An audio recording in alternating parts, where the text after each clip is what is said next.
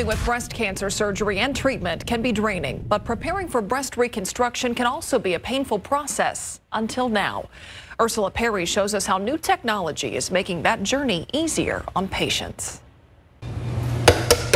Ana Alvarez is busy working and taking care of her aging mother, but she never thought she would be the one needing help. I found out that I had breast cancer when I went for a regular mammography. I spent probably about a week that I didn't tell anybody.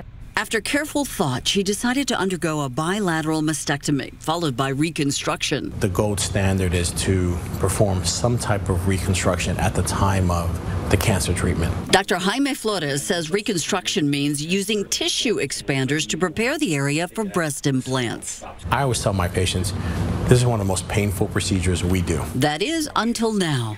Traditional expanders required patients to have the implants injected with saline at the doctor's office. And they would go home and have pain for 2 or 3 days. Now, new technology called AeroForm is changing the way the expanders work. You have a Bluetooth device. Using a controller preset by the doctor, the patient administers small amounts of compressed CO2 into the expander 3 times a day.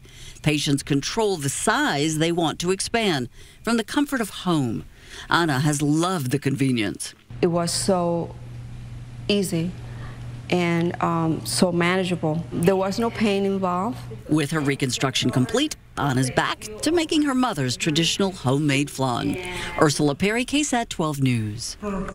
AeroForm also allows patients to fully expand and be ready for reconstructive surgery in half the time as the traditional saline expanders, 3 weeks compared to almost 2 months. The FDA-approved device is covered by insurance. You can find more information online at airexpanders.com.